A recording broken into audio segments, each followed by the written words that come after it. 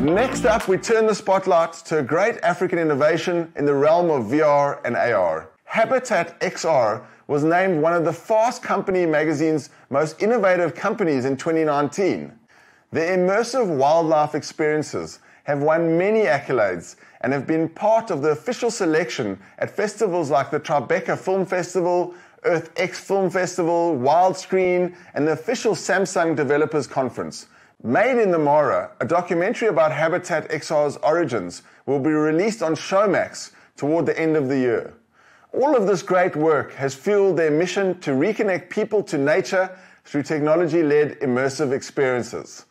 And it's their goal to revolutionize environmental education by ensuring that modern life pays homage to the environment. Their immersive offerings like 360 video, free roam VR, augmented reality, and volumetric video are being used to teleport people to the wild, democratizing access to nature and empathy that comes with it.